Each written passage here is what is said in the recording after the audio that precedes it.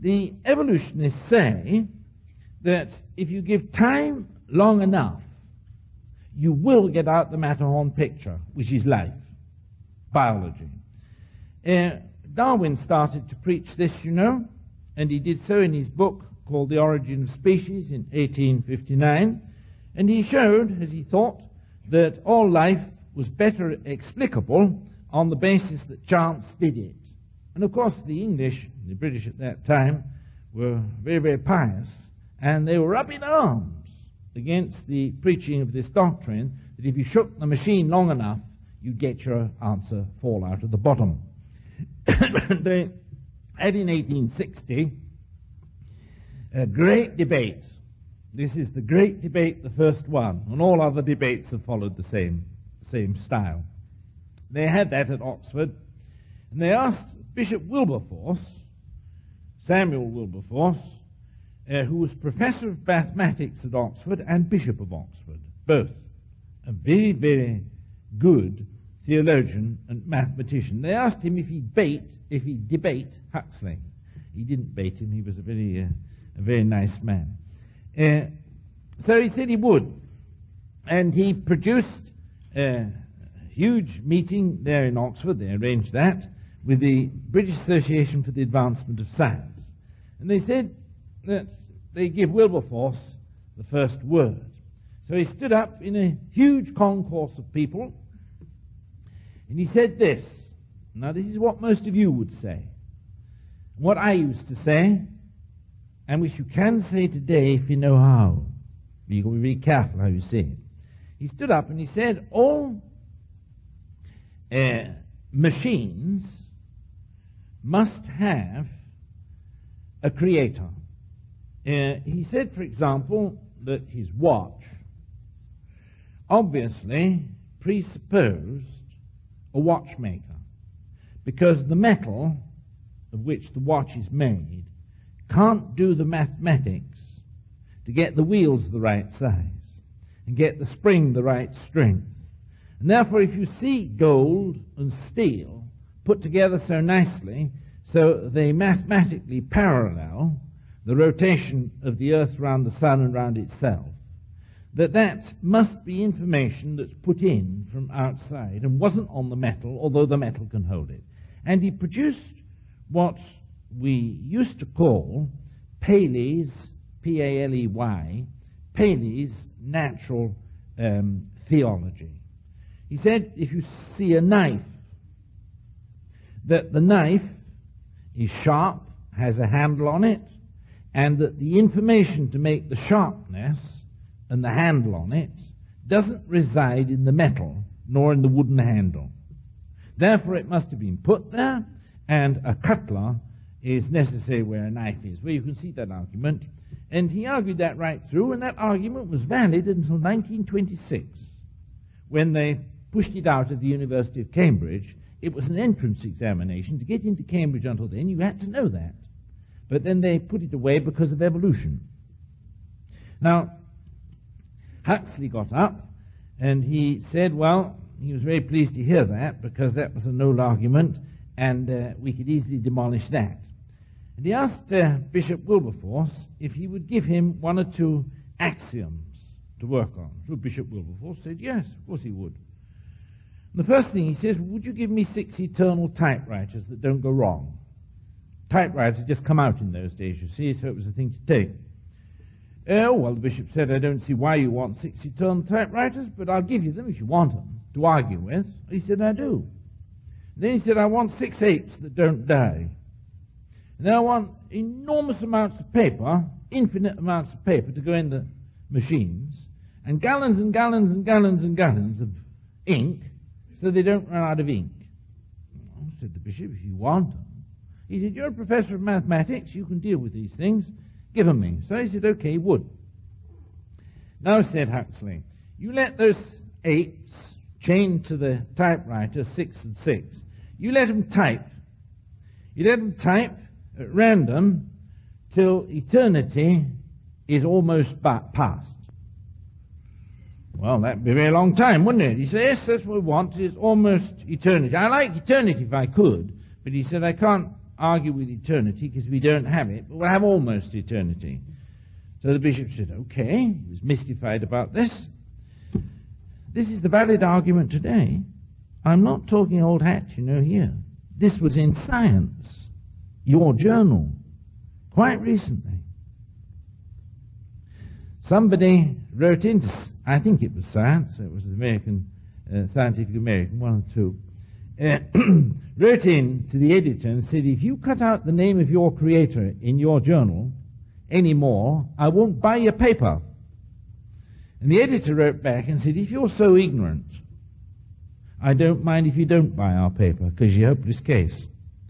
Because the argument with Huxley and Wilberforce settled once and for all that chance will do what a creator does if you give it time.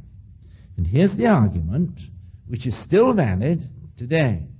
Let your typewriters be typed upon by the apes, and let them go. So the bishop said, okay, let them go. Now, before time quite ran out, almost at the end of it, we look at what they've typed. Okay? Said the bishop, what have they typed? Well, he said, I looked through millions and millions of papers, and I found one paper with, the Lord is my shepherd, I shall not want. He maketh me to lie down in green pastures, he leadeth me beside still waters. Well, the bishop almost went purple when he heard that. He said, you mustn't say things like that. But he said, I must. You're a professor of mathematics. Don't you know the probability formula, Bishop? Well, now, professor of mathematics couldn't very well say he didn't know the probability formula, could you? I mean, that wouldn't do. So he said, of course I know the probability formula. But he said, you believe it? Do you believe it?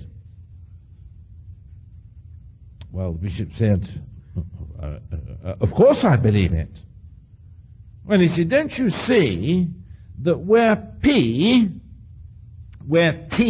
which is time, equals infinity, P, which is probability, equals 1. That is, if you give time enough for a reaction that's going on, typing, then you will, with certainty, get anything and everything out. You just let it go long enough, and you'll get out the 23rd Psalm. But the bishop said, the 23rd Psalm was written by David. And here you're saying it wasn't written by David. Oh, no, I'm not, said Huxley. What I'm telling you is that chance can do anything that you can do if you give it time enough. That's the nature of the probability formula. The Earth now is very many billions of years old. And the reactions that make you have been going on all this time. If you give time enough, just as your Carl Sagan says, life will arise. Therefore, they've been listening, and they've been looking. They sent labs to Mars and to Venus to have a look and see how life was coming along. That was just it. I had Irwin in my house with his children recently, and I asked him about it. And he said, yes, we were told to look for this rock and that rock, and then it would be examined for chemical evolution, which was starting. And they never found one chance in 5 million that there was any sign of chemical evolution at all.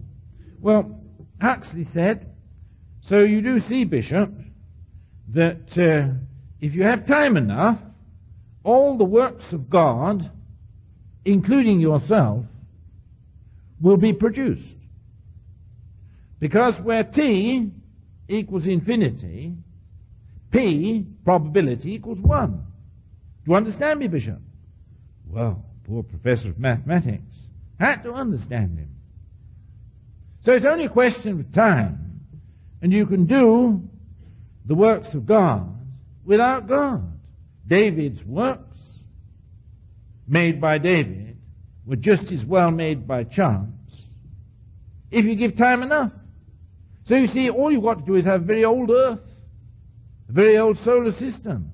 And if you touch that question, you know, this is the nitty-gritty of it. This is the neuralgic point If you touch the age of the earth and take away the infinite time, you've torn it. You've just about done it, because it all depends on that. That's where you've got to be careful about, you understand me? That's where it turns. Well, the poor old bishop, he was absolutely upset by that, because you don't really seriously mean that a man like me could have risen by chance. Yes, he said, I believe my mathematics, and obviously you don't. Finished. So the bishop said, look, we can't accept that, because we could say that all the things we have in our civilization were made by chance. Exactly that, said Huxley. That's exactly what I'm telling you. There's no need to have the chance. And what's more, said the bishop, said Huxley to the bishop, what's more, I put sense into this universe, and you put nonsense with your creationism. The bishop said, I don't understand you. Well, he said, it's time you did. Because you see, you've got a world, an earth, a solar system, made, as you say, by Jesus Christ, the Creator. And it's full of bad things. It's full of cancer. It's full of war. It's full of violence. It's full of death. And those are bad things, aren't they? Yes, indeed they are, said the bishop. When he said, if you've got a good God who made a bad world, that good God is a devil. Okay? Okay? When I got converted, in England many, many years ago, I had a professor of physical chemistry, and he heard me witnessing to a student, and he stood behind me. And he said to me, now, Wilder Smith, I don't want any of this theological nonsense even mentioned in my lab. He said, you know that I'm a Marxist, and indeed I knew it. And he said, I'm absolutely convinced that you're intellectually dishonest. And if you're intellectually dishonest, I don't want you in my lab. You can do endless harm with your froth of intellectual dishonesty. Because if God made the world, as you say, and I'll admit that he might have done, then he made it bad, and he made it good. And if he made it bad, he's a devil, and if he made it good, he's an angel. Now, you can't answer those things. Now, you shut up about these things. I've described it in my little book. In my little book, Why Does God Allow It? That was the conversation with my professor shortly after I got converted. He said, you Christians are intellectually dishonest. You say you believe in a good God, and at the same time he's bad. You're just neutralizing what you said, and you said nothing. It's all froth. And all you do is you wallow in emotions instead of a bit of common sense which you were made, and you haven't got any. No more. Now, do you understand that? There are plenty who believe like that, and unless you can tackle them, unless you can show that you can give a reason at any time for the faith that is in you, you're disobeying a commandment of Jesus. For he said, be ready, the Word of God says, be ready at all times to give a reason. Not just a smile and a song. I like a smile and a song.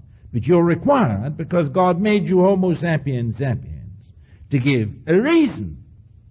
And poor old Wilberforce, when he couldn't give a reason, which sounded reasonably intellectually honest, he never spoke again on that subject. He was killed riding a horse, poor old man, and he never spoke again. He couldn't. He was broken because he publicly dishonored the cause of Christ by being unable to answer. Now, where's the answer? Where's the wrong answer? the Holy Scripture says in Romans chapter 1, which I read out to you, that the whole of creation testifies to the deity and Godhead of God. And anybody that doesn't believe that, is without excuse. And you know, here was I, a young student, right in the middle of things, and couldn't get an answer. And it hurt me for a long, long time. Do you know, I thought 35 years over this subject.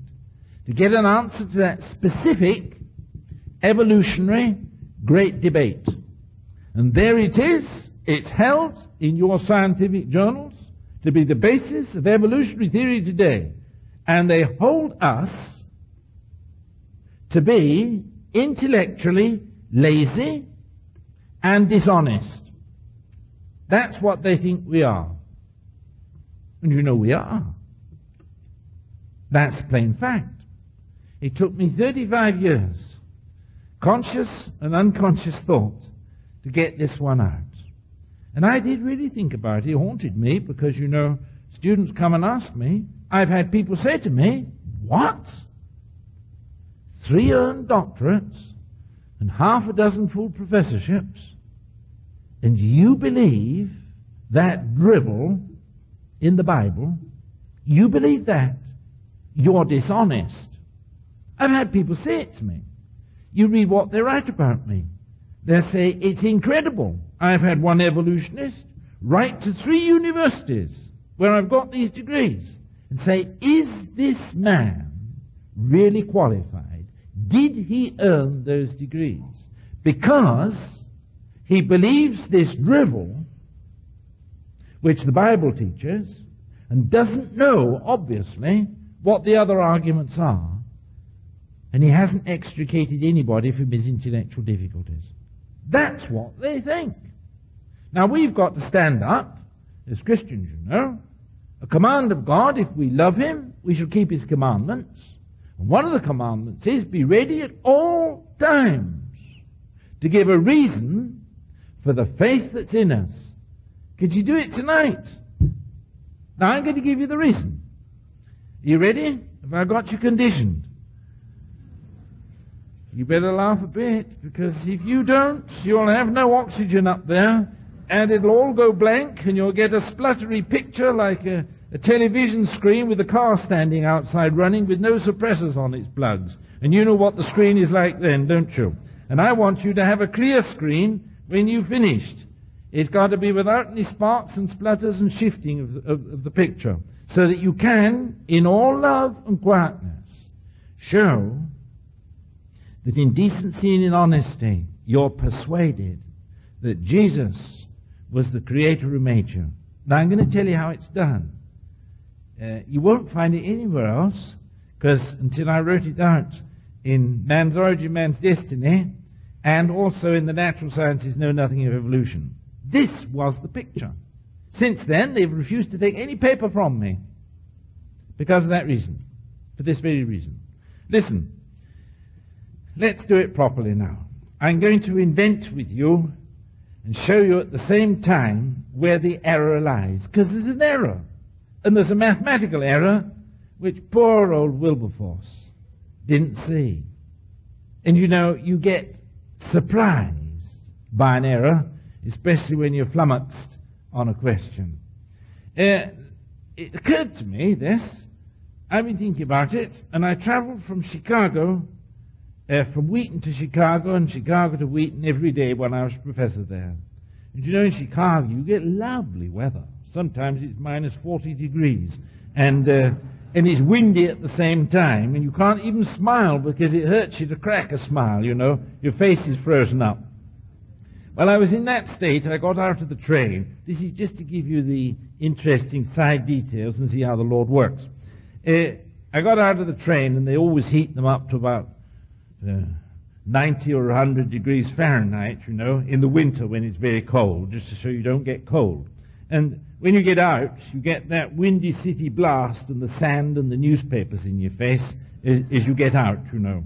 So I just got out of this train and was still sweating inwardly, and outwardly there were almost, ice icicles hanging down my beard, and got out and was outside the Chicago Northwestern Station, and that wind up that road. And I stood on the curb just to go across the pedestrians' crossing. There was an awful amount of traffic, and I got blinded by papers and choked by dust and frozen by the wind, and I waited. And suddenly, just as I put my foot onto the pedestrian crossing, in no language, it just flashed on my mind where the error was. And there was enough in there for a whole book. The mind is made like that. It gives you a flash. You'll have experienced it yourself. You're all genii here in Pastor Chuck Smith's church, aren't you? Otherwise you wouldn't come. Now, it just simply the fog cleared away, like it does here. There's something gone. Do you know what it was? It'll take me 5 minutes to tell it. So quickly do thoughts occur in the mind. They're absolutely marvelous, So quick. Supercomputer. You've all got it, only needs using. That's what it wants doing. Listen, if you had a typewriter, such as Huxley demanded, that typewriter, this is vital, when the ape presses his thumb on key A comes from his brain, down his arm, through his finger, onto the key, and the key goes through onto the paper, and he puts A on the paper. And when he lifts his thumb, the A stays on the paper. Now when he presses B comes down from his brain, through his arm, through his thumb, onto the key B, goes through the machine, puts B on the paper. Okay? And right through to Z. It does it like that, doesn't it? Now you see that paper, that machine with its paper in it, is a system, are you listening, which types but doesn't untype. It only types in, but it doesn't type out. Now that's very remarkable, because nature isn't like that, All the chemical reactions of which we're made, they type in, but they type out. Let me make it clear to you. The new typewriter that I have is a Wilder Smith Special. It's going to make me billions of dollars one day when my ship comes home. And it has on the right-hand side of it, to you, what we call a lever. But you call it a lever, don't you? So just to speak by interpretation, I have to do this in Pastor Chuck Smith's church because he wouldn't allow me to speak without interpretation. So I'm going to give it you by interpretation. I thoroughly agree with him. Don't worry about that, ladies and gentlemen. I conform, and willingly. Now this one has a little lever then, which when you push it to the right, are you with me? When you push it to the right, the lever under the keyboard, it types in like an ordinary typewriter. You can type a letter with it. Okay? It types in, but it's irreversible. And if you make a mistake, you have to scratch and pick with a scratch and pick method, to get the thing out, or type X-tip over it or something like that, calcium sulfate, so that you cover up your mistake. But it doesn't remove the letter stays there, because the thing types in, but not out. Now, with my new super typewriter, you push the lever, you push the lever to the left, not to the right, to the left. And then you have this super machine that when the ape types on it, A comes down from his beautiful little head, down through his arms, onto the A, goes into the machine. Okay? Everything normal, everything in order. Everything under control. But when he lifts his thumb and lets the key up, the A that he's typed untypes itself, rises without a trace, with no trace from the paper, goes back through the machine, up through his thumb, back into his head. Now, just let me make this quite clear, because if you miss this point, ladies and gentlemen, you will sink to the bottom of the pond. and I shan't be able to rescue you. If he takes B and he wants to type B, he takes the B, puts it down through his arm, because he's an executive, you see. He puts it down and types B, and the B goes very faithfully onto the paper. There's B there. But as soon as he lifts his thumb, or his finger, the B rises without a trace from the paper, goes back through the B key, up through his arm, back into his little brain. So this machine types and untypes in equilibrium. It'll type in and it'll type out. Just like all the chemical reactions of your body. They'll type in and they'll type out. Now, ladies and gentlemen, how long would Huxley have had to allow his apes to type to get out the 23rd Psalm on a machine like that? How long? How long? I want to get a sensible answer. You've got enough oxyhemoglobin up top, and God gave you a perfectly good brain if you've only used it and kept it nice and supple and in working order. How long would he have to type to get out the 23rd Psalm by chance? He'd never get it. Because you see, after you've typed 1 nanosecond, you've untyped in 1 nanosecond as much as you've typed. If you type 1 billion years, you've got no further forward. Because every letter you type in, types out. It's completely reversible. You can't do it. There lies the error. You see, the body, the chemistry upon which you ride and which you use to think and act with, the chemistry types in and types out. It is totally and completely reversible. Proved by the fact that even to get the simplest form of life, you need enzymes which catalyze the coming to equilibrium of all the reactions of which you're made. So all these reactions are reversible.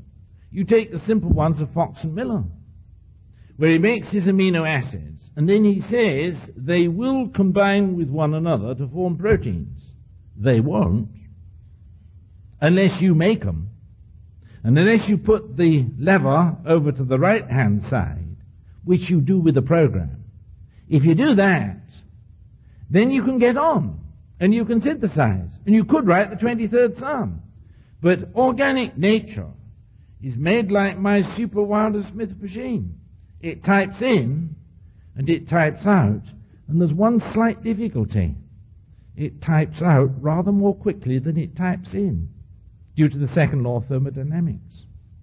So you certainly will never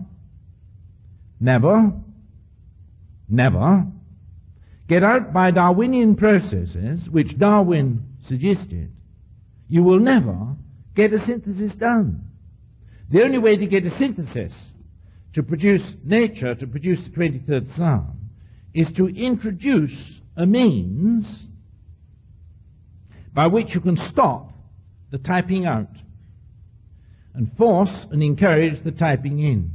Now that means, I can't go into it now because I haven't time, that means that you've got to have programming to say, hi, you can go in, but you can't come out again. Now programming means that you put in a surprise effect. The surprise effect is this, that normally you'd expect it to go in, if you know your chemistry, the typing, and you'd expect it to come equally quickly out. You type in and type out. That's what we normally expect. And in order to stop that, that's the law of nature. In order to stop that, you've got to program the machine with your genes and say, hey, in, but there you stay, and you don't come out again. And that's not a law of nature. That's a law of programming. And programming is the function of the genetic code. And the genetic code does not, being full of information or surprise effects, ever arise alone. Now, you see what Huxley had done and how he'd swindled. It's what we call sleight of hand. Nobody guessed that the typewriters that he'd used were really, are you listening? They were really creation machines. They allowed you to go in, and they didn't allow you to go out, because they're machines. But nature, without typewriters, organic nature, organic chemical reactions, are not like that. They allow you to go in slightly less easily than they allow you to go out. And therefore you can't synthesize with them. The only way to do it is to get a program put in, either from the head of a biochemist or from the program of the genetic code, which will then do it. So if you had a machine, a typewriter, which is really like nature, which Huxley was using, you'd have to make it like my typewriter, with the lever in the left position. And then you'd see immediately where his error was. His probability formula will only work where it's irreversible. It won't work where it's reversible. Now, Prigogine, 2 years ago, got the Nobel Prize for seeing that. I've written it in my Man's Origin, Man's Destiny about 12 years before. But you see, the important thing is, I don't mean that at all. I don't mean that at all. It's so simple when you make it clear, such as I've tried to do tonight, that any school child can see it. But if you wrap it up in very complicated formulae, they won't, and they think it's a new invention. It's as old as the hills. That where you remove the equilibrium, and you put your system far away from equilibrium, as Prigogine says, then your reaction will go forward. That's what he said. And that's the case. But he uses it to say that there's no necessity for a creation. If you just take it away from equilibrium, we don't need a creator. It will happen then. But he's forgotten to say that only a program will do that. And programs don't arise by chance. Now, let's just look at one more thing. The typewriter, as I've said, is my typewriter, the ordinary typewriter, not my typewriter. The ordinary typewriter is a creation machine. It makes a decision every time you push a key. And the decision is this. It's automatic and inbuilt. The decision is this, that you, A, will go in, but A, you won't come out. In nature, you'd expect A to go in and then A to come out, because organic reactions are that way. So what you've done is you've inserted in Huxley's typewriter the principle of creation. Every time that you press a button in Huxley's typewriter, you get one bit of information, which is not a natural law, but which is a surprise effect injected into the system. Now, if a typewriter is a machine which injects every time you touch it one decision, you are injecting informational surprise effects, and your machine is in effect really and truly a creation machine. So Huxley in reality had shown that in order to get the 23rd Psalm out, because the machine is a weak creation machine, you need a long time. But one thing he didn't do, he did not show that you can make the 23rd Psalm without creative ability. That is, putting in the creation effect of a decision, you go in, but you don't come out. Okay? So he really proved creation very neatly. But he never let on. I don't think he ever saw it.